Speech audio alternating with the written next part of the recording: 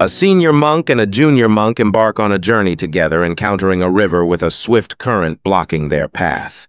As they stand by the riverbank, they witness a young and beautiful woman struggling to cross. Without hesitation, the senior monk offers his assistance, lifting the woman onto his shoulders and carrying her safely across the river. Grateful, the woman thanks him and continues on her way. However, the junior monk finds himself troubled by the senior monk's actions. In the context of their spiritual training, monks are taught to avoid contact with women to maintain their focus on their spiritual path. The junior monk feels conflicted, unable to reconcile the senior monk's behavior with their teachings. Hours pass, but the junior monk remains disturbed by the incident. Finally, he confronts the senior monk, questioning his decision to assist the woman.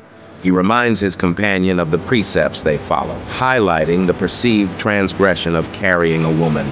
The senior monk offers a profound insight that cuts through the junior monk's concerns. He calmly asks his companion why he is still carrying the woman in his mind when she was set down on the other side of the river. With this simple yet profound question, the senior monk illuminates the crux of the matter: the junior monk's attachment to past events and judgments. The story serves as a metaphor for the human tendency to cling to past experiences, judgments, and attachments, thereby preventing us from fully embracing the present moment. The senior monk's actions exemplify the principle of spontaneity and compassionate action, unburdened by rigid adherence to rules and conventions.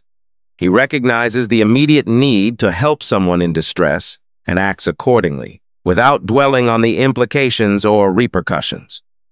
On the other hand, the junior monk represents the internal struggles that arise from clinging to dogma and rigid interpretations of teachings.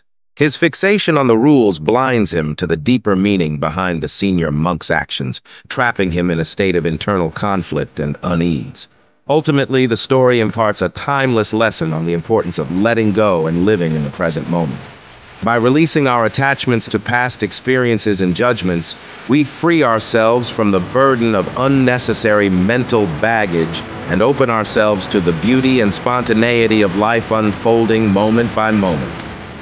The senior monk's wise words invite us to examine our own tendencies to carry the weight of the past and encourage us to embrace each moment with openness, clarity, and compassion.